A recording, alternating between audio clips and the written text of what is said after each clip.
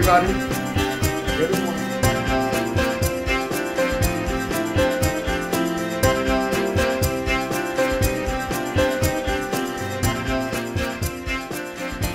Well, Bob, here we are again. In the Raul Speek studio. And we saw the, you know what I'm thinking about, what really gets me going, who I get unhappy about that. I say to people, human, we are incapable, and you disagree with me. But I'm saying that for my own experience, for my country. I born in Cuba in Guantanamo Bay during the revolution and has been involved in political issues, social issues. I was a correspondent. Radio when I was 12 years old. It has been so difficult that they call me the lawyer.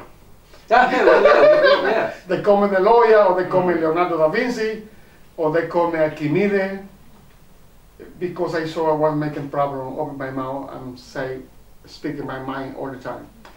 And I haven't changed.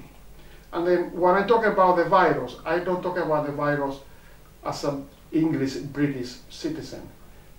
I'm talking about my whole experience as a child growing out in Cuba. And I see the world through the eyes. I've been into a revolution, social, cultural, political, and as you can see the topology, the rendering, the exponential growth of human activities. And then I have got this global vision who is from Cuba, England, France, Spain, everywhere I've been. We are almost incapable, because human beings have got this idea that human like to mediate it. And somebody said a few months ago, the reason that plane falling from the sky is not because a problem with the plane to begin with, it's problem with human mediation. For example, somebody is flying in a Cessna plane with a pilot. The pilot have a heart attack and die. True story in England. Oh, interesting. So they're very easy planes to fly. Yeah. And then he don't know the guy is dead. He says the guy just passed off. Oh, right. And he just called the tower. The only thing he could is the radio. And the tower say, okay, do you fly before? And he say, no. Do you have an idea about, no. That means at that point, the guy should say, maximum, just danger. And instead to do that, what he do? Okay, I will call somebody who know how to fly the plane. I go to his house, I will drive it in here. I will put you in a landing who have no light. Because he make all his calculation. But the problem is that this runway who no light, where it's easy for the guy new. By the time they get there, it's too dark, and the guy can see the runway because have no light.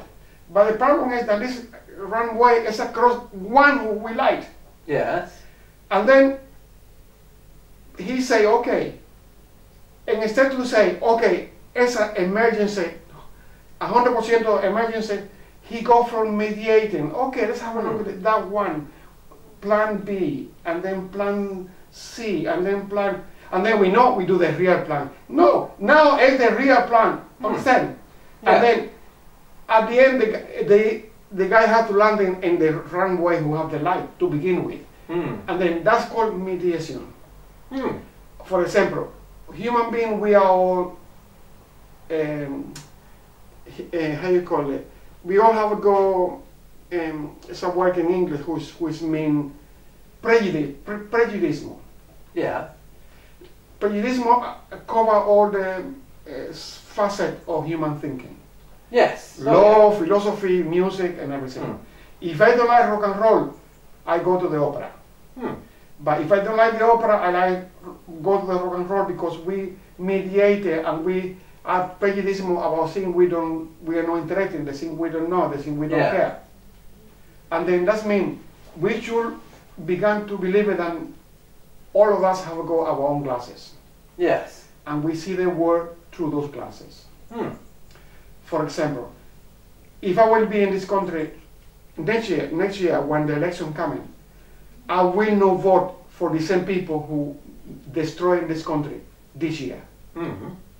It's beyond the virus for me. It's political. Because you cannot say, don't go to work, stay in your house, don't talk to your family, don't talk to your friends, don't go to work.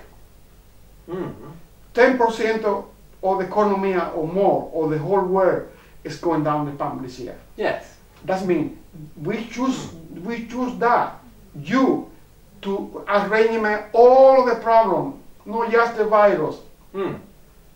And you are responsible. If you cannot do it well, move it aside and we put somebody who knows.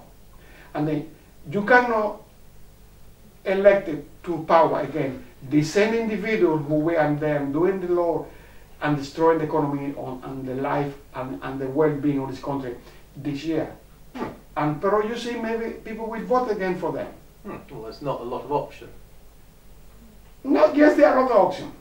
No, I suppose in this country and America you have two parties, and one is slightly left, the other one's slightly right, and there's this sort of idea that they follow capitalism, they follow the established ways, and so there isn't a choice. Democracy doesn't give a choice, it gives you an option of two parties who, okay, there are differences, but they're pretty close.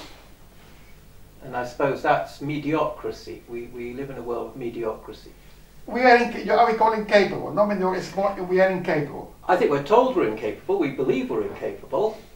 I would say that really if we, basically for me, it's the fossil fuel industry, it's the 1%. As we talk about this 1%, the global elite, they have no country as such, but the stock market, the global World Bank, these are the people who keep propped up the system that's in place for our own good. But the problem is it for our own good or is it for their good? And I think we come back to it's always for their good. I think they've convinced themselves it's for our good because they believe that the free market, the global capitalism can work. But clearly, I think we're all agreeing, and I think it's not working, and as you started, it's a bad news at the moment. On the other hand, But we have power because you see, we don't have power now because they say you go like a bunch of cattle or dog with rabies, whatever the idea is, you push your mouse and you sing, don't keep you listen, but we have power in our hand when the day of the reckoning coming, who is the day of the election. Oh yeah, well, we always have power because we've got communication and we've got democracy. No, I don't see the type of democracy we have got. We cannot defend it because we has been unable to defend our sovereignty with the virus. Everybody has been blackmailed. Okay, I will humiliate you, physical and emotional and psychological, but it's for your own benefit. Well, and then Castro, the revolution in Cuba did that to us. Uncertainty and doubt, it's called. There are people in prison today in Cuba for criticizing the bad idea of the revolution. And then it's how we are. Well, it's the utopian vision. Okay? And then Castro say, well, we did that for your own protection because the enemy was the United States the other day, Guantanamo Bay, and you had to be with the revolution. You cannot disagree with the revolution. Yeah. Well, leadership is there as a captain of the ship for the all good. If it's Hitler, if it's Margaret Thatcher, if it's Fidel Castro, they're there for the all good of the people, aren't they? I guess it's the same in Iran, in Iraq. They're there for the people. That's the way it's always played. However, as we know, the tribalism is not necessarily the way forward. So now we need to start talking and saying, well, actually, it's for our Earth, one Earth. Yeah, and let me see. One home, Earth, flat. The Earth, where we walk. Yeah, I'm talking about that. Moving about this different subject now. Talking about the project you have got in mind? Can you lay it out what it's all about? What is your proposal? Well, the project is, as you were speaking to Matthew Blakiston, is about misunderstanding. It's about not understanding things. I think personally, I feel like I'm talking to a lot of people. I have very strong political views. In fact, actually, I was called an anarchist today. Somebody said I was an anarchist because I was supporting Boris Johnson. No, sorry, I must give the names right now. Boris Johnson. No, Boris Johnson. Jeremy Corbyn. Jeremy Corbyn. Of course. To get my what was the problem? What's the problem with Corbyn? Well, because Corbyn is vilified, he is an evil person who's a racist, apparently. And okay, I think, and the Jewish question. Yeah, but I stood up. I'm a Christian, okay? Yeah. I believe in Christ, which was a Jew. It's a Jew. And my life is reflected how much I agree with Christ. Doesn't mean I agree with the Jewish cause. But the problem is that before the Jews, and long way before the Jews and after the Jewish people, there were so many people suffering. Like the black people being enslaved. Oh, yeah, well, yeah. And then I feel when the people talking about the Jewish problem, I feel a little bit sorry or hurtful by the idea that the black people suffer as well. Yeah. And it's being killed today. Yeah. Oh God. Well, we've got an extraordinary situation. You don't see Jewish people being killed or the same way that the black people being killed. What do you think about that? Well, I think we basically come down to we are in a mess and none of us are understanding, but we're pretending to understand. And we're desperately pretending to understand. The thing is now we need to start talking. We're all racists. We've all got opinions. Now, the thing about a project like this, it's about saying, okay, I'm going to put my ego down, I'm going to put my opinions down, and now we need to start talking. It's about non-politics. It's about, I have political views. I'm a pacifist. On the other hand, we need to talk to the arms industry. We need to talk to the toxic oil industry. We need to talk to human beings, taking them out of their little box and saying, look, I think we've got a global problem. This problem is climate change. This problem is the economic collapse because capitalism isn't working because we're basing it on plastico, which is based on fossil fuel. And fossil fuel is deadly and toxic. Oh, yeah, and then what we were talking about... change, and we need to change very, very fast. What we were talking about earlier in the past broadcast that we did. We say that we like to have a space in Pembrokeshire where we could make an open forum. Yeah, a month, is it? Yeah. And then at least a trial of 30 days where we could bring all our skill, whatever that skill is, and our opinion, even the opinion we don't have or disagree and interchange ideas. Yeah. Or how we will move forward, or maybe if we are unable to move forward ourselves because we are stuck in the past, how our next generation will live according to our heritage. Yeah. Of what we done for to help our fellow men in the future. We our own acquired skill, and then will be a place where people could come in as an artist, a poet, or a musician, or a dancer, or a sculptor, or a political person, or just or even a solicitor or an accountant. Or figure out, and then you could create, and the idea will be the word today, a well-being space where people educating each other. Yes. Where people could swap a skill or ideas. I think what I'm interested in is through learning, because a learning space.